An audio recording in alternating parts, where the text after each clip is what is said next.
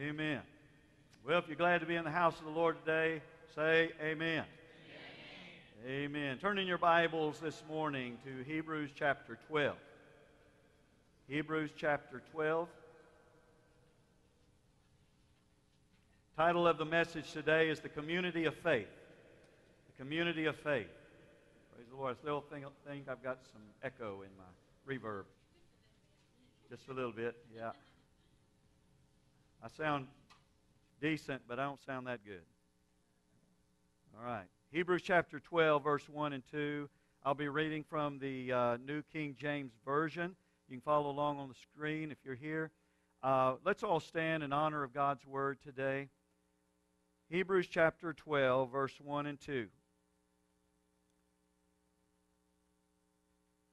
The Word says, "Therefore we also, since we are surrounded by so great a cloud of witnesses, let us lay aside every weight and the sin which so easily ensnares us, and let us run with endurance the race that is set before us, looking unto Jesus, the author and the finisher of our faith, who for the joy that was set before him endured the cross, despising the shame, and has sat down at the right hand of the throne of God."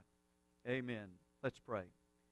Heavenly Father, we want to thank you today that, Lord Jesus, you've already run your race. You've already given us an example. And Lord, you have called us, Lord, into this community of faith. Lord, I want to thank you today for the privilege to be in this community of faith. And Lord, I pray that today that you will open our eyes, Lord, to see the great privilege, responsibility, and opportunity that is before us.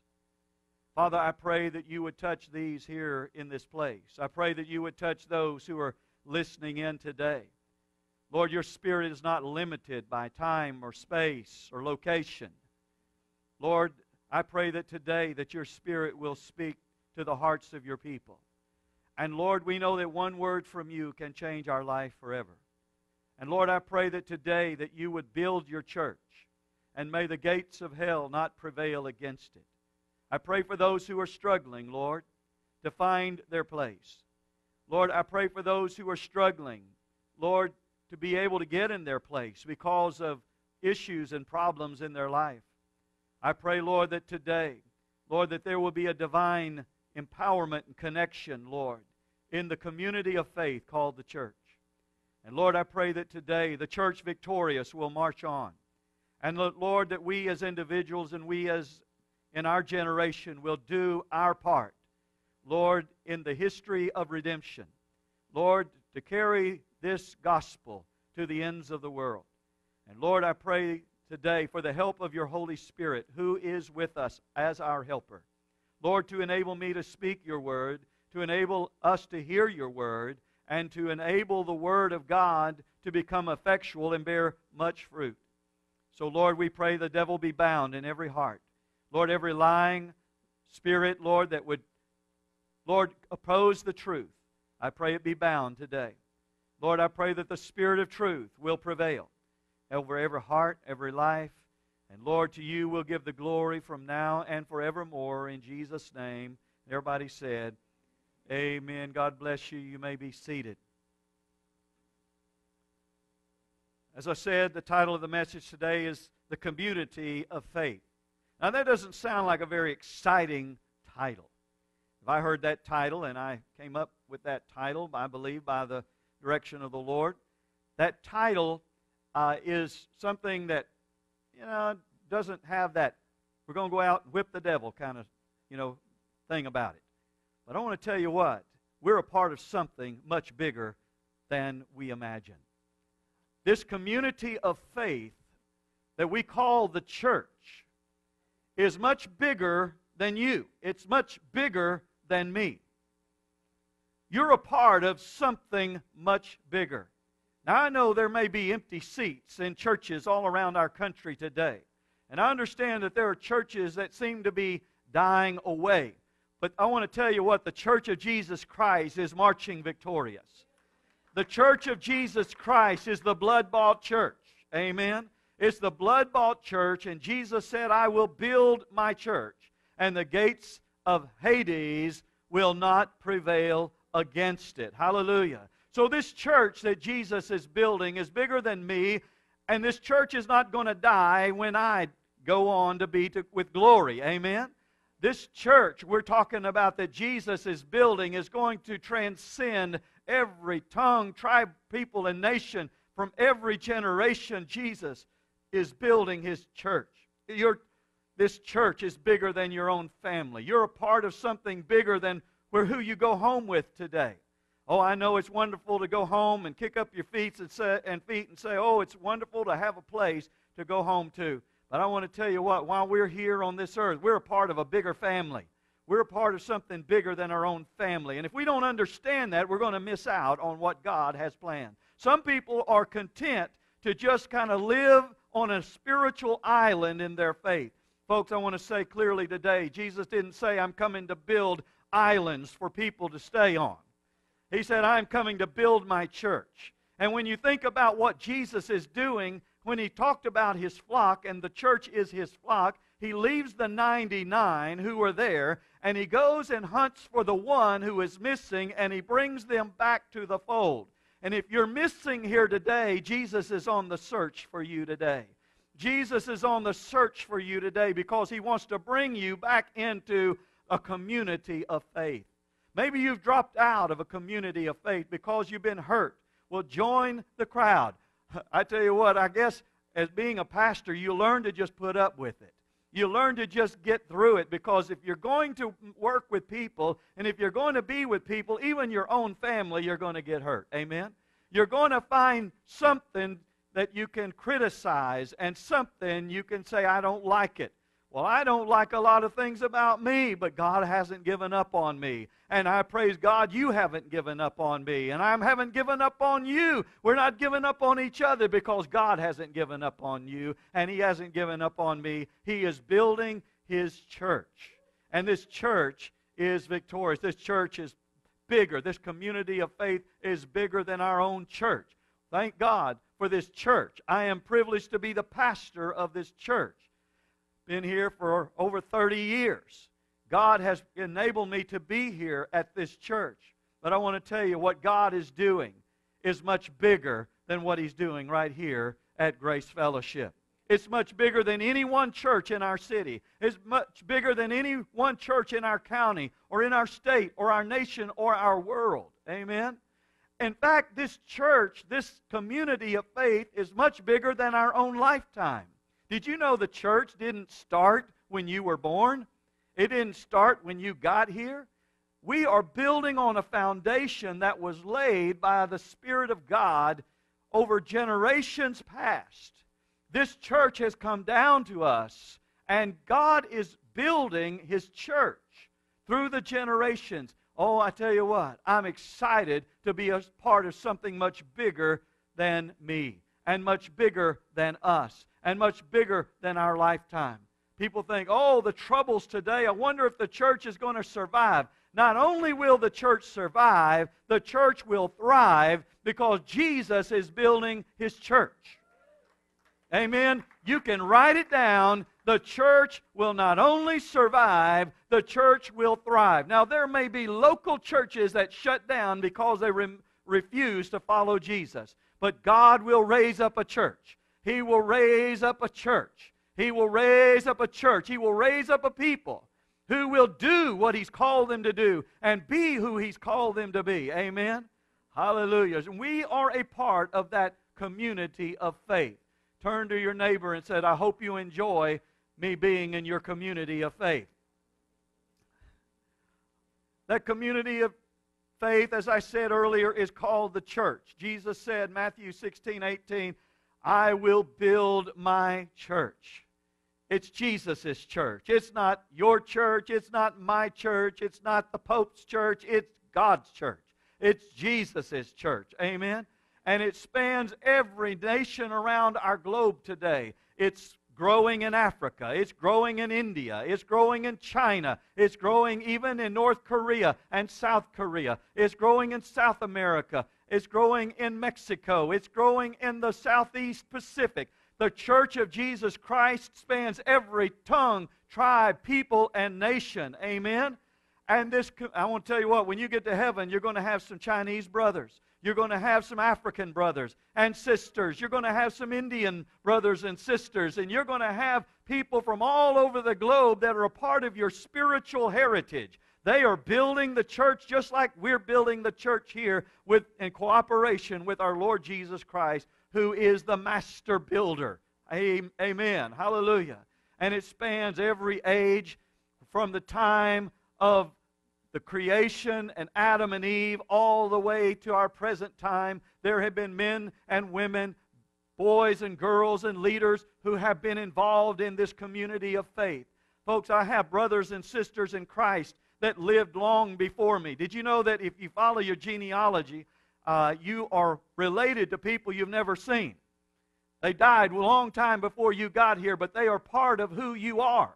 They are a part of how you got here, and without them, you wouldn't be here today. And I want to tell you, we have brothers and sisters in the genealogy of faith that are part of our spiritual family that lived long before we got here. And they were building in cooperation with Jesus long before we ever picked up the sword and the trowel. God was building His church. And He is doing it today through this generation, through you, through me, through us. Hallelujah. This community of faith includes the saints not only on earth right now, but those who are in heaven. Praise God.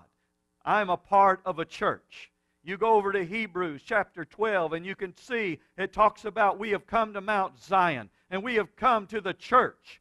That church, there's a church in heaven. And there is a church that's manifest here on this earth. The church is not a building. The church is not a program. The church is a people.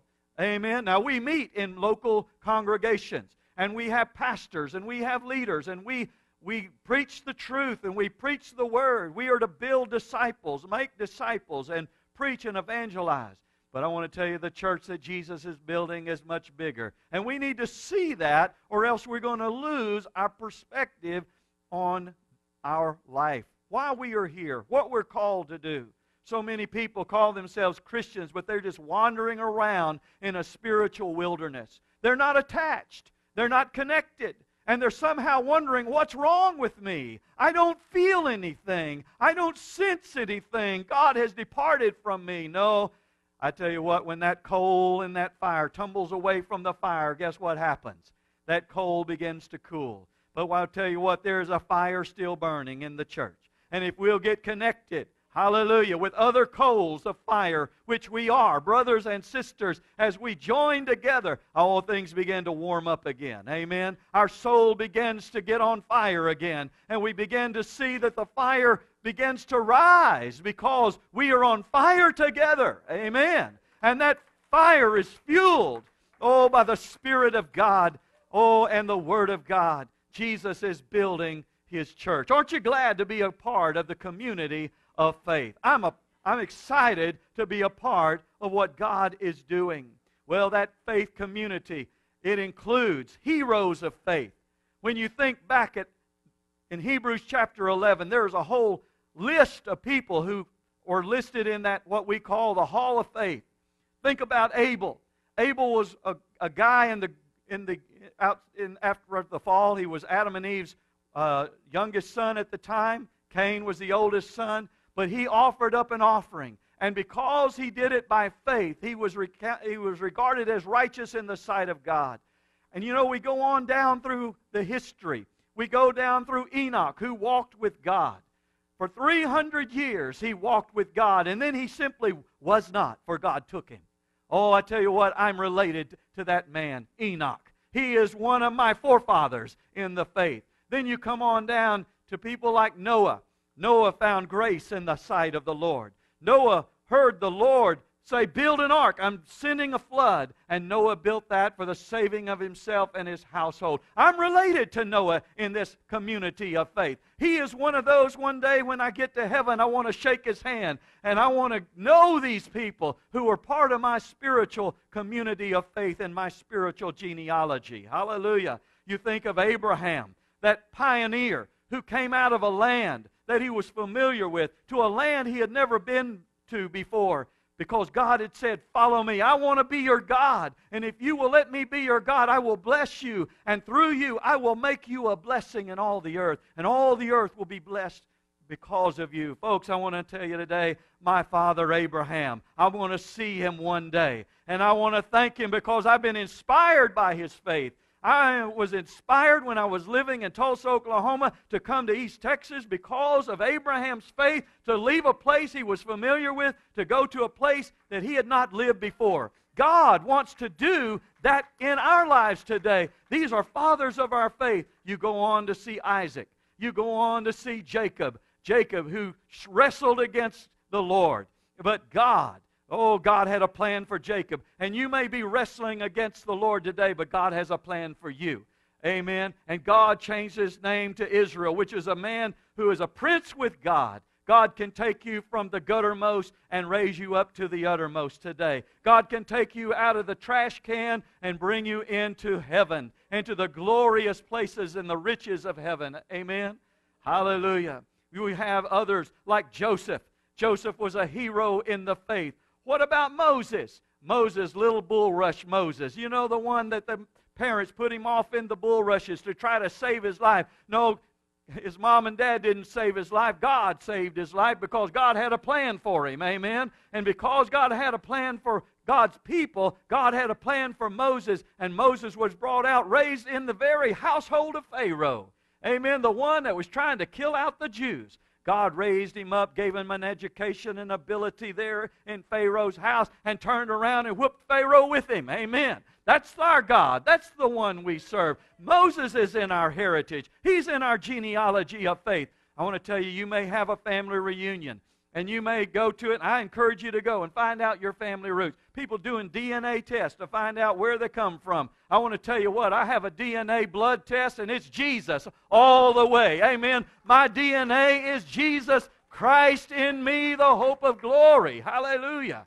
Jesus is alive, and He is living in me, and we are all one blood in Christ. It doesn't matter what color your skin is. It doesn't matter what language you speak. It doesn't matter how young you are, how old you are. Because of Jesus, we are all one blood, we are all one family, we are all one community of faith, and I'm glad to be a part of the community of faith. I don't know why people wouldn't want to be a part of a community of faith. Oh, I understand we're busy today, and I understand we got lots going on today, but there's nothing more important than this community of faith. Because this community of faith is going to outlast football. It's going to outlast basketball. It's going to outlast your career. It's going to outlast your earthly family. It's going to outlast this church building. It's going to outlast everything, this community of faith. Oh, and heavens, even now, around the throne, those people, those saints of old, are gathered around worshiping the Lamb that was slain. Just like we're doing here this morning, worshiping the Lamb who was slain. What about others like Samuel, that prophet that God raised up to purify a priesthood and to begin to raise up a man like David. David who became the king, after whom our Messiah was named. He is the son of David, Jesus Christ. God raised up a David, a hero of the faith, who went about and conquered and gained that inheritance that God had promised to Israel. We also see people like Shadrach, Meshach, and Abednego who would not bow to the king's idol, who would not bow. They would rather burn than to bow. And God has put that kind of tenacity in the community of faith today. If you're a part of this community of faith, you have heroes. You have heroes in your background. You ever tried to find out your genealogy and see if there's any heroes in your background? Someone that was a hero in the military, someone that was some special person? I tell you what, you need not read any further than this book, because your life is full of heroes. Heroes. Heroes. What about these that did not bow? God, because they would not bow to the king's idol, God brought them out of the fire that the king had put them into. And God will bring us out. Our God is bigger. Our God is greater. Our God is awesome. And there are people of faith who have stood for their God throughout the generations. And we need a generation today that will stand for their God. Amen? Hallelujah. You say, well, where's the God of miracles? God's saying today, where are the people who will believe me? Just like the people that once walked in those miracles.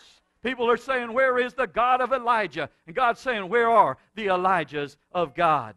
You see, you think, well, I'm nobody. That's what all of these people said. Moses said, I can't speak. God, you got the wrong person. You have people like those who, Gideon, who said, God, you know, I'm just the least in my tribe. I'm the least of all. God said, you get up. I'm going to use you to break the hold of the Midianites off of my people. You see, God is not concerned about how good you are and how powerful you are. All you got to know is that you need a powerful God, and when you have faith in Him, in this community of faith, oh, I tell you, you too can rise up and do the deeds of that community of faith that's gone before you. Look at their example. Look at their faith. Be inspired by it, and know that you're part of it.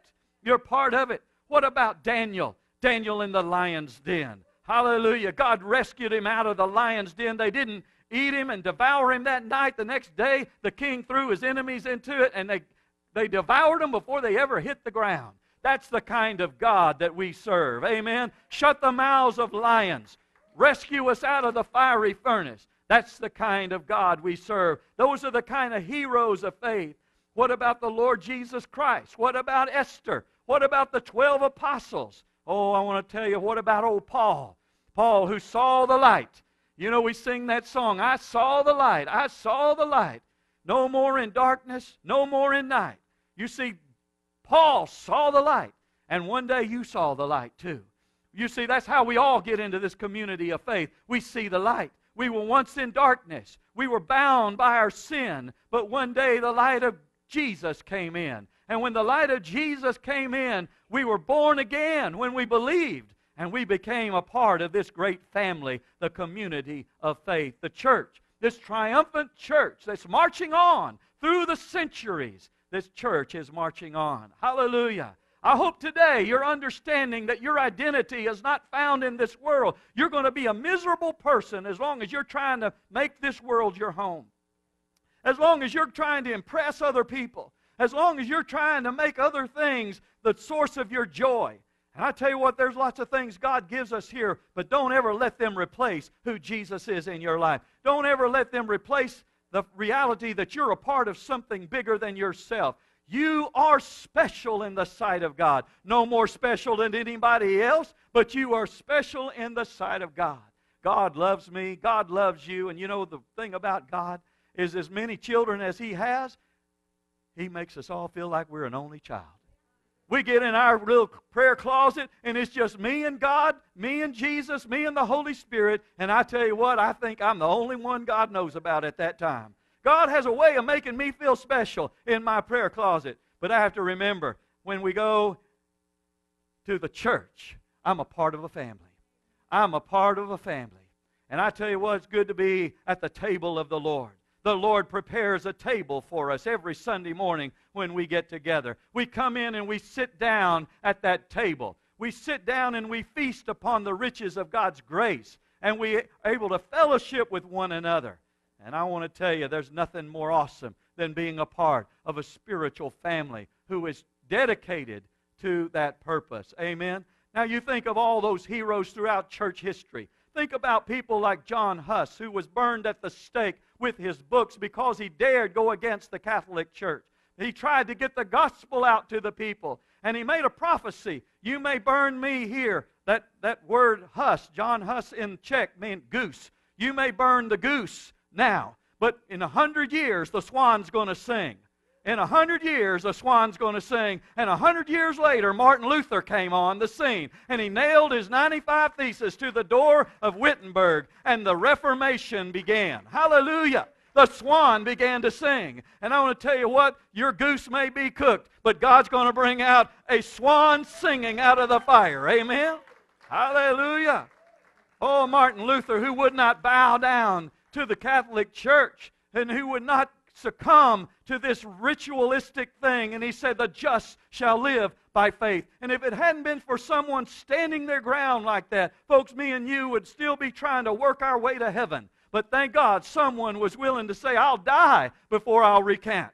If I die, I die. But I'm not going to recant, because if I recant, that is to go against God. And I want to tell you, I may die at your hand, but I'm going to live at the hands of my Savior. We need to understand these are the kind of people that make up the fabric of our faith today. Be encouraged. You are a part of an overcoming faith community. And don't let the devil lie to you anymore. Don't let the devil try to tell you you're just a nobody and you're not going anywhere. You are a part of this community. What about people like Jonathan Edwards? What about John Wesley, who preached the gospel on horseback all across this land? What about people like Billy Graham? What about people that are preaching the gospel right now in other lands? We don't even know their names, but we are a part of this faith community. And I know people try to separate us by denomination. They try to separate us by being Baptist or Catholic and all these different things. But I want to tell you what, if you believe in Jesus Christ as your Lord and Savior, and you're trusting in Him and Him alone to be your Lord and Savior, and you believe this gospel, I want to tell you, we are family. We are family. Not every church has got their doctrine right. I've changed my mind on several occasions, because as you read this book, you'll realize that God's smarter than you are, and things that people told you aren't always true. Amen? People are mixed up. I've been mixed up. But thank God this book will get us unmixed up. This book will get us back on track. And that's one good thing about the church. Even if the church gets off track, if it'll get back to this book, I tell you what, if you were on a desert island, didn't know anything about the church, you'd never been to church, you could pick up this book, get saved, and start a church right there. This book is like the original copy of what the church is. We get right back to business. Amen. That's the wonderful thing. That's why the devil hates this book. That's why people throughout church history burned these books and killed people who translated the book into the language of the people so you and I could read it. Because without this book, we would be in darkness. We would be in ignorance. We would not know that what people are telling us is a lie. But thank God I have a book that'll keep me on track. Amen. Hallelujah.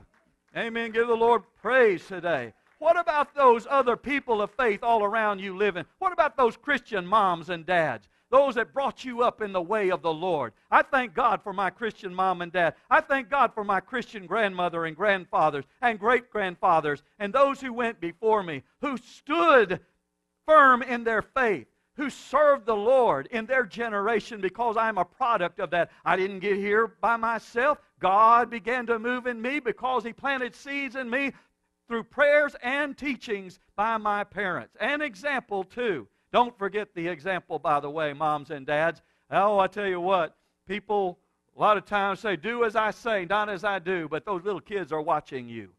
Amen? They are watching you, and they'll bring it back up to you when you don't do as you say, too, won't they? Oh, kids are a good reminder. Kids are a good reminder. And you need to say, okay, don't say, hey, you be quiet. Don't tell me what I need to do. You need to say, you're right. You're right. Daddy and Mama told you this, and we're not doing that, and we're wrong, and God's telling us we're wrong, and God got on to me, and so I've got to get right too. Mom and Dad's got to answer to God just like you got to answer to us. Hallelujah. Kids need to know that there's a higher authority. There's a higher authority, and that authority comes to the parents through God. They need to understand that authority comes from God. Hallelujah. What about those Christian grandfathers in the faith? I remember my great-grandfather on my dad's side. He was a farmer but a Baptist preacher.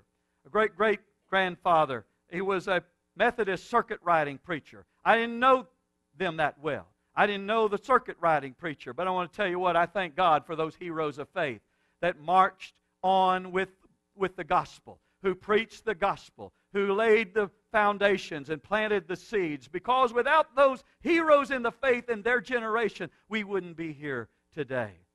Hallelujah. I wouldn't be in this pulpit preaching, and you wouldn't be in this church listening and serving in this church. You say, what about those elders and those pastors, those missionaries, those evangelists, those revivalists, those Sunday school teachers, those children's church workers, those toddler workers that are teaching those children there in the church. Oh, this community of faith exists today. Oh, because there has been somebody faithful. Somebody has been faithful to run their race. Did you know that we are in a race? That's what it says here in Hebrews chapter 12. It's called the race of faith. The race of faith. We as a community of faith are running a race of faith. Now this is not a race that is just like a sprint. We run to the finish line and it's over. This is like a marathon relay race. And that torch, I have a torch here. I had to make this torch. All right. I hope you like it. But I hope this gets the point across. You know, you ever watch the Olympic Games? And they have that Olympic torch. And they run. One guy runs and runs and runs. And then they pass it off to the next person. And they run and run and run. They pass it on to the next person. And they run and run and run. They pass it on to the next person. Until finally they come into the arena. And then that Olympic torch lights the big fire for the Olympic Games. I want you to know today, we are running for the glory of God. We are running for the glory of God. God has put a torch. He has put a torch in your hand. You're running this race not just for yourself. You're running this race for the generation that's coming after you. Daddies, mamas, you're running this race for your kids and your grandkids and your great-grandkids. It's time to realize we can't afford to drop the torch and let the torch drop in our generation. If this generation doesn't get it, we've lost it. If this generation doesn't get it, the community of faith stops in this region. We've got to come to the place today, folks. We realize how important our job is. This torch of faith is with us today, burning in our hearts because somebody passed it down to us. But what are we going to do with it? Are we just going to set it on the sideline and say, oh, I just want to watch it? Oh, it's a beautiful torch. Isn't it wonderful? Oh, it even's got a little heat in the wintertime. Isn't it wonderful? And just keep it all to yourself. Oh, I tell you what, that's not what God put this gospel in our hands for. This gospel has been put in our hands like a torch to run our race and to hand it off to the next generation. Are you doing that today? You see, the generations before us took it seriously to teach their children and their grandchildren. Are you teaching your children and your grandchildren? Say, well, that's the church's job. No. Oh, Abraham, Genesis chapter 18, the Bible tells us this. God chose Abraham to be the father of faith because He knew He would teach His children and His children's children after him. God chose Abraham because Abraham would pass it on. Oh, God's not looking for people who are going to just hold on to it. God's looking for people ready to pass it on. It's time to pass it on. Turn to your neighbor and say, it's time to pass it on. You see, if we don't pass it on, the reality is we are one generation away from being a pagan generation. We are one generation, now, folks, and we're way on our way right now of being a godless generation. There are some states in our union that are becoming a godless state. They don't even want God. They're banning Bibles and they're banning God in everything. Things that, in fact, they're trying to, over in California right now, they're trying to pass a bill that says that anything that is spoken against certain things is going to be called hate speech. I'm talking about homosexuality, transgender, things like this, and that means even churches will be under scrutiny if some people have their way. Folks, I want to tell you what. We need to let that torch go on to this generation. The reason we're in the shape we're in is because somebody is dropping the ball. Somebody is dropping the ball. And nobody intends to. It's just that we're so busy. We are so distracted. We have so many other priorities that seem to be more important. And the thing is what good is it to have a nice home and then have the whole system collapse and you have nothing? Why do we have what we have? It's the blessing of God. And if we don't honor the Lord, it'll all be gone. It'll all be gone. We need to understand what the important things are. You see, in the old days, the churches took seriously their need to disciple new converts. Oh, they did it through Sunday school. They did it through different methods, different ways. but it is the responsibility of the church and the responsibility of us as families to do it. Let me just read a few passages of Scripture very quickly. Psalm 102, verse 18. It says, "This will be written for the generation to come." The generation to come. "That a people yet to be created may praise the Lord." He's saying, look, we're writing some things down right now that may not mean a whole lot right now, but they're going to mean a whole lot to the generation that's going to come so that they too can praise the Lord. Psalm 78, verse 4. "We will not hide them from their children, telling to the generation to come the praises of the Lord and His strength and His wonderful works that He has done." Psalm 145, 4. "One generation shall praise your works to another and shall declare your mighty acts." Hallelujah. Deuteronomy chapter 6, verse 4 through 9. "Hear, O Israel, the Lord your God, the Lord is one. You shall love the Lord your God with all your heart, with all your soul, all your strength. And these words which I command you today shall be in your heart. You shall teach them diligently to your children, and shall talk of them when you sit down in your house, and when you walk by the way, when you lie down, when you rise up. You shall bind them as signs on your hand. They shall be as frontlets between your eyes. You shall write them on the doorposts of your house and on your gates." I want you to know what he's saying there is life is a classroom to teach your children about God. It's not take them to church every day when you get up. Everything that you see on TV, everything that's going on at school, things that are going on in their personal aggravations of life is an opportunity in God's classroom of faith to teach your children the ways of God. To teach them the ways of God. And it says, write them, put reminders. Maybe you're not putting them on your doorpost, but we hang up pictures in our house. They have scriptures on them, amen? That remind. We put them in the bathroom. You can't even go to the bathroom without reading the Scripture. Amen. We do that here at the church too. Amen. We try to get the Scripture in people however we can. Because, folks, God is going to work through His Word. We need to get that Word in them. Proverbs 22, 6. "Train up a child in the way he should go, and when he is old he will not depart from it." Hallelujah. Train up a child. Isaiah 38:19, the living man, he shall praise you as I do this day. The Father shall make known your truth to the children. Dads, it's not just the mamas and the grandmas' responsibility to teach the kids the Word of God. In fact, in the old days, it was the men who did it. It was the men who taught their wives. It was the men who taught their children. 2 Timothy chapter 3, verse 14 and 15. The New Testament. Let's get there. "But you must continue in the things which you have learned and been assured of, knowing that from whom you have learned them." This is Paul talking to Timothy.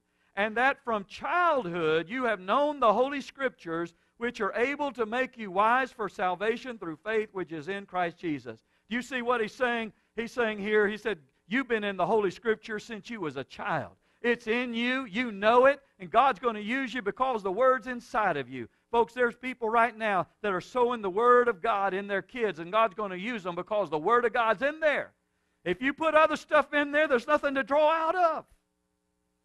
Oh, I tell you what, people are wanting their kids to play these video games and wanting them to watch all these movies that have nothing to do with God. In fact, they're really kind of witchcraft. There are all kinds of stuff that's taking away from the truth of the Bible, and they're wondering why their kids, when they get up old enough, don't want to follow Jesus. They don't have it in them.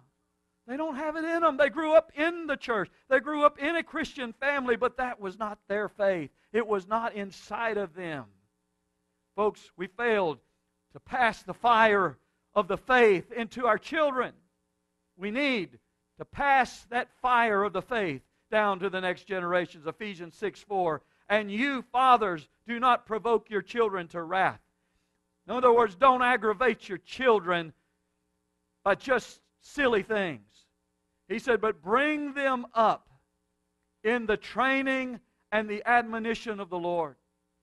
Our priority, fathers, is to make sure that we're bringing up our kids in the training of the Lord. That's not just teaching, that's showing them how to do it. That's being an example. It's not just dropping your kids off at church. It's bringing your kids with you. It's not just telling your kids, here's a Bible, read it. It's read that Bible to your kids. Amen? It's not just, go through the motions of religion. It's talking about walking it out every day, praying at your table before you eat your food. Oh, it's as simple as that. It brings a reminder. Oh, I tell you, it's wonderful to watch these grandkids begin to get it. At first, they don't understand it when they're little. You said, okay, we're going to pray over the food, and they're ready to go after it. They don't know anything about it. But now it's gotten to the point, with Joshua anyway, that when we say, okay, we need to pray, he looks up and he goes like this. He hadn't learned to close his eyes yet. He does every once in a while, but he knows, and he knows when it's getting close to amen too. Because when it's getting close to amen, those hands come down and he's ready to go for it. I tell you what, that's training them up in the way they should go. Training them up in the way they should go. Don't wait till they get 18 and say, hey, you need to pray over your food. Amen? You need to bring them up in the faith by determining which shows they're going to watch on TV and tell them why. We had rules over what shows you could watch and not watch in our home. What music you could listen to and not listen to. Oh, they would have a fit. Well, it's better for them to have a fit and get over it than go to hell with all that junk inside of them. Amen? It's time to have some real life talks and deal with them. Why do you like that music? What's going on inside of you? Do you understand what's going on, what Jesus did for you? You got to get real. It's time to get real, folks. It's time to get real with the next generation. Hallelujah. So in response to the word today, what are we going to do? First of all, remember that you're a part of a community of faith. Remember, rediscover your identity. Rediscover your identity. You see, you're never going to be at home in this world if you're a Christian. You might as well stop trying to impress people. People spend their life buying things they don't need to impress people they don't like. Right? They spend their life trying to get certain degrees and going through certain things and getting certain toys, and because when somebody sees them and they don't have the best, they're going to think less of them. They don't wear a certain design on their clothes. Folks, I want to tell you, we need to get over all that. Amen? It's costing you way more money than you need to spend. You're living way beyond your budget, and you're not impressing them anyway. You might as well just get used to living a life pleasing to God. Amen? Hallelujah. And a lot of those others wish they could be just like that. Amen. Hallelujah. How many of you ever loved to go see your grandma and grandpas and all, and you know it wasn't anything fancy? It wasn't anything fancy about them, but you know they lived long enough, it didn't matter whether it was fancy. It was just real. It was just real. And you know, they could play games with sticks if they had to. Amen. They could show you how to have fun without video games. They weren't out to impress anybody. We had more fun doing those kind of things than we ever had trying to do all the stuff the world said you had to have fun.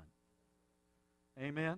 All right. So remember that you're a part of a faith community. Rediscover your identity. Secondly, recall the faith of those who went before you. You say, well, I don't know any. Read Christian biographies. Read Bible biographies. Read through. Find out who the heroes of faith. Read your Bible and learn about these people. Learn about your heritage. Learn about the heroes of faith. Be inspired by them. Amen? Remember their words. Remember what they spoke. Revisit the altars of their worship and what God spoke to them in those places of worship. Oh, recount their battles and the victories that God gave to them as they trusted in God when they were up against insurmountable odds. You see, we need to follow their faith. You think, I don't have anyone to follow. Follow the faith of those who've gone before you. Follow their example. Folks, these people weren't perfect. None of the people are perfect. You're not going to be perfect, but you can follow a faith of someone who's been through the fire. They've been tested, they've been tried, they've been proven, and the outcome of their faith is they stayed with God through thick and thin. In good times and bad times, in sickness and in health. They took God all the way to the finish line. Amen? And God brought them through. And then take your place in this community of faith. Don't be a spectator. Don't be a spectator. You can be a spectator watching it online. You can be a spectator sitting in a chair, just watching it and going out saying, wasn't that a beautiful message? And it's just like another song. It just played, you say, wonderful music, and go off and think, okay, now it's turn the channel and listen to something else. That's what a lot of Christians do. Don't be a spectator in your faith. It's time to become a faithful part of a faith community called the local church. Oh, I tell you what, so many people are missing out on that today. Don't miss out on being a part of the local church. Connect yourself to pastors and leaders who faithfully follow biblical doctrine and are a good example for you to follow. Listen to Hebrews chapter 13, verse 7. Remember those who rule over you, who has spoken the word of God to you, whose faith follow, considering the outcome of their conduct. Oh, I tell you, God wants not only for us to follow them, one day He wants us to be one of those that others can follow. And it's just like the son who the father said to him, son, we're out here walking in the pasture. You need to watch where you're stepping. He said, Daddy, you need to watch where you're stepping because I'm stepping where you're stepping. Amen. I'm stepping where you're stepping. Folks, there's kids, they're stepping where we're stepping. We're telling our kids, watch where you step. Watch where you go. And they're going, I'm watching you, Daddy. I'm watching you, Mama. Amen. Amen. Pass down the torch to the next generation. You see, we can't afford to drop the torch. We can't afford to just sit there and let the gospel miss our families, our grandkids, our children. Some of you have already, let's say, messed up with your kids. Continue praying for your kids. Work on your grandkids in the process. God can reach your kids through your grandkids. You put the faith in your grandkids. Amen? Amen. Spend time. Put it in there. We must become a generation that's deliberate in our commitment and efforts to teach the next generation. We can't just think about it. We need to think about ways to do it and then follow through with those ways. At home, how are you going to do that? Moms and dads? Do you have any way? Do you have a plan to do it? It's time to come up with a plan. It's time to come up with a way to transfer that faith down to the next generation. In the church, are we ready to disciple new converts? You see, to disciple new converts, it means they're going to have some spiritual moms and dads to come alongside these spiritual babies. That means that once we begin to get serious about transferring the faith, we're not going to be thinking about what am I going to get out of it anymore. Because we've gotten something out of it already. Our job is not to get more. Our job is to pass on what we've already got. And you know, if we'll start passing on what we already got, God will give us more. God will give you more. He does it with me. The more I preach the Word, God gives me more. And I tell you what, if I stop preaching, I think I'd stop learning. If I stop getting in there and digging, I'm going to stop learning. I tell you what, I don't preach to you everything I've seen. You say, praise the Lord for that. You keep giving. God will keep giving back. Amen. We must redeem the time. We need to think of ways in our church when these little kids come in. How are we going to redeem the time with these kids? We've already lost some time with them. They've come right out of the world. Harry Potter's already got a hold of them. Amen? So I like Harry Potter. I wonder if Jesus would like Harry Potter. Do you read the Bible? You think the Bible might help them a whole lot more than Harry Potter? What's Harry Potter going to teach them? Sorcerers? Witches? Spells? Is any of that going to help them in their spiritual walk? No, it's going to take them down a path and open their eyes to the dark realm of Satan.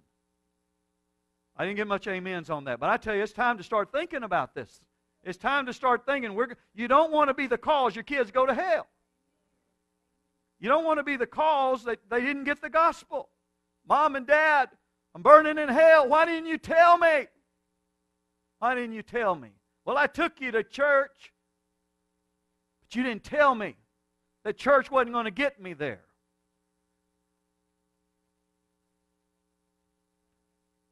We must redeem the time. We must renew our efforts. We must help them identify with the community of faith because, folks, there's kids walking out of our churches when they get in college and they're leaving the church behind. They're never stepping back in because, see, they never got it. They never understood they were a part of a community of faith. Because they didn't understand that, when they left, they left Mom and Dad's house, they thought, well, we'll leave the church too. Because they didn't get it. And now they're wandering around there in a wilderness, not knowing who they really are. But praise God, God's going to bring them back. Keep praying for them. 2 Timothy 4, verse 6 through 8. This is Paul at the end of his life. He says, for I am already being poured out as a drink offering, and the time of my departure is at hand, meaning he's going to die. He said, I have fought the fight, I have finished the race, I have kept the faith. Finally, there is laid up for me the crown of righteousness, which the Lord, the righteous judge, will give to me on that day, and not only to me, but also to all who have loved his appearing. Paul was saying this, I have run my race. I have kept the faith. And I have passed it down, Timothy, to you. I have passed it down to other pastors and leaders. I can't stay any longer. My flight's ready to take off. My life is coming to an end. But that faith that kept me this far will keep you also, Timothy. It's time to take hold of that torch. Paul said, I have run my race. I have kept the faith. And I have finished the race. It's time for us today in our generation to say, I will run like those before me. I will keep my eyes on Jesus, the author and finisher of my faith, who for the joy set before him endured the cross, despising the shame. And what is the joy before him? It's you, it's me, it's us, those on the other side. When that torch gets to them, the light of the gospel shines upon them, and they become part of the reward of Jesus when they taste of this great salvation and know him just like you have known him. Don't hold back. Don't just sit the torch on a shelf. It's time to run that race and light the fires everywhere you go. Amen? Light the fire everywhere you go. And let them run. Let them run. Let them run. Don't wait till they get old. Let them run in their generation for the glory of God. Amen? Hallelujah. Well, let's take up that torch and let's run. Let's run this race that's set before us. Amen. This church, the community of faith, reconnect. Reconnect. Because this church that Jesus is building, this community of faith, it's a glorious church. And Jesus is coming back for a glorious church. Let's pray. Heavenly Father, we want to thank you today that we are a part of this community of faith called the church. We are a part of a community of faith that spans the globe. It spans every nation, tongue, tribe, people, and nation.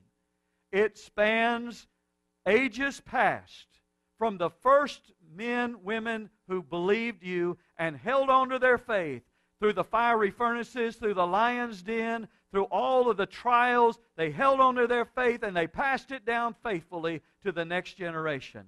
I pray, Lord, that today that we will take up the torch and that we will run this race. For there is a great cloud of witnesses in heaven waiting for us to run our part of the race, Father, so that the meaning of their race will not be lost.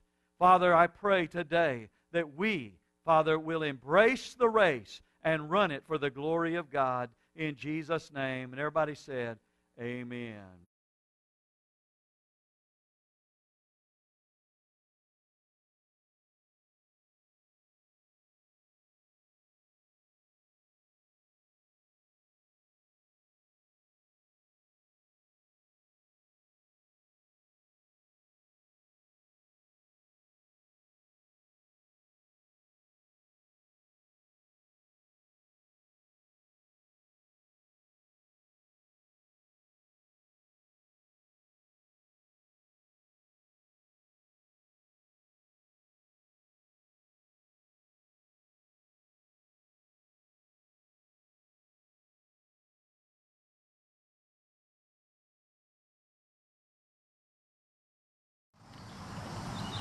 Is God speaking to your heart?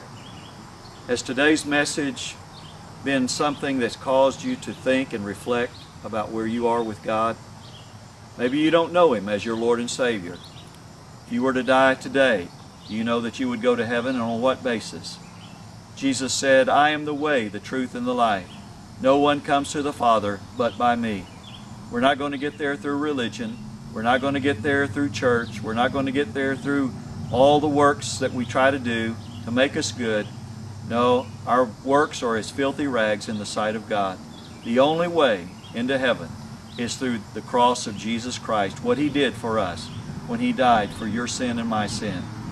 John 3:16, for God so loved the world, and that's you, that He gave His only begotten Son, that whosoever believes on Him will not perish and have everlasting life. Do you want everlasting life? Do you want to be saved? Do you want to know that you're on your way to heaven? Do you want a relationship with God? Today, if you will believe in your heart that Jesus Christ is truly the Son of the living God, that He died on the cross for your sin, that He rose again, that He ascended and He's coming back. If you're ready to receive Him as the Lord of your life, today just simply call upon His name. Get on your knees. Open your heart to Him with humble adoration and confession, and receive Him as your Savior today. You say, is it that simple? Yes, it's so simple a child can receive it. But today is the day of salvation. Don't wait another week. Don't wait another month. You never know when the last breath that you'll take will be. If there are other areas of your life that you need prayer, we invite you to go to our website, gracefellowshiprusk.com, and send us your prayer request. If you're away from God, you once were in church, but you've gotten out of church, you've gotten away from God, let God heal your heart. You feel the Lord drawing you back today. Now is the time to say, God, I'm getting up and I'm coming back home. I'm getting up and I'm coming back to my God and my Savior. I encourage you to get back in church. I want to invite you to join us here at Grace Fellowship. We hope you'll come, and let today be the new day in your life where you'll begin that journey with God that lasts forever. Thank you for tuning in. God bless you.